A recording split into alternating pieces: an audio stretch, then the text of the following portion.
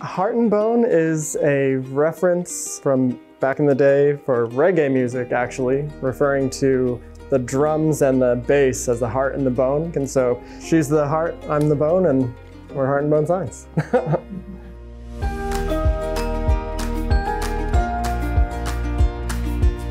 We are originally from Denver, Colorado, and we had painted some signs out there without really knowing what we were doing. We had just been asked by some different businesses to paint some signs for them. So we had that little bit of experience. Then we moved out here for grad school, and we noticed downtown all of the amazing gold leaf signs everywhere. And I think seeing these gold leaf signs really blew our mind because we just had no idea how they were made. Seeing that mirror gold on the glass, not knowing how they were able to get those shapes or make it so bright. I think it was something about the enigmatic quality of just really being mysterious and wanting to learn and trying to figure out. And I think to this day, that still is something that drives us with our work. There is really no one way to make signs, and gold leaf signs are no exception, but kind of a standard way, or in the Chicago style, you would put your outlines up first, and then you would put in your centers or matte effects on the gold. And then once that's all finished up and dried up, you will water size over the outlines and the centers. And that is a small amount of gelatin dissolved into water.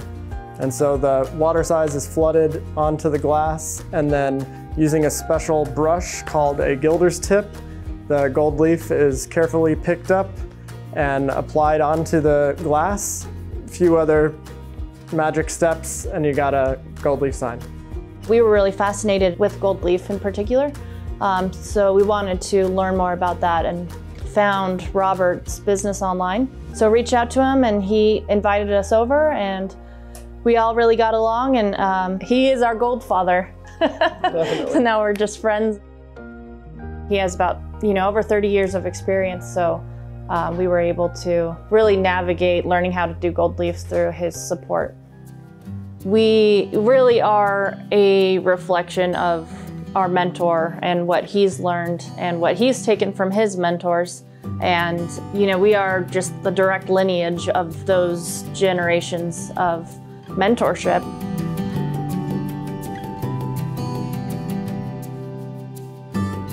My biggest thing is I wanted to pass this on to another generation, this craft. And when I first started, actually at Carlson, there was probably 12 good artisans that used to gild throughout the city, different companies.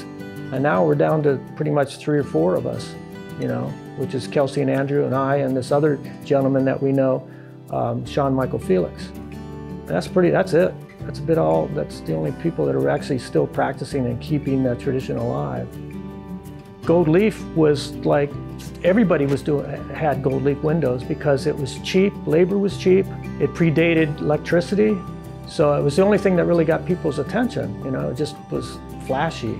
And it was really the way that it was just the mainstay, especially in the big cities, Chicago, Boston, New York. But fortunately, Chicago has actually maintained that style much longer than most of the other cities. And in Chicago, we're really known for our gold leaf throughout the world. My hope for the future is for it to be continued, which it has been. And fortunately, with Instagram and the new generation, they've really embraced it. And they've exceeded my expectations, believe me. I mean, they're taking it to even another level that I've taken it to, So I'm really proud of them. It's been great. Oftentimes people get confused between real gold leaf and vinyl, and so it's really important that we educate customers and let them know what the difference is and continue to do it. And I think sometimes if we step back and we think about that we're continuing that, and maybe if we weren't doing it, nobody would be doing it. There is a little bit of pressure, we want to do the best we can, and sometimes we face different challenges, but for us, I think it's really important that the city of Chicago continues to have gold leaf signs into the future.